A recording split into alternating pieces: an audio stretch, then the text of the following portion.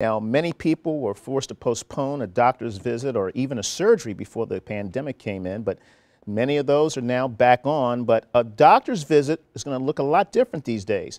News 4's Alyssa Toomey is watching out for you with an inside look at what you can expect. Good morning, Alyssa.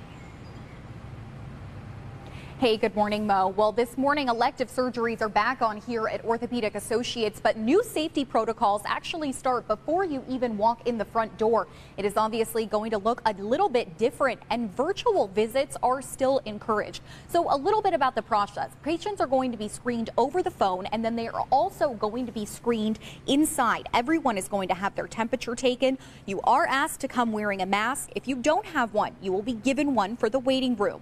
The waiting room has also been reconfigured. It typically holds 80 patients. Now it holds just 20.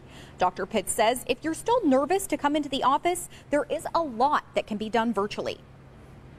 We can set them up with a virtual office visit, get a pretty good idea of what's going on, and then if it's not something urgent, there may be some non-operative treatments that we can start even without them coming into the office.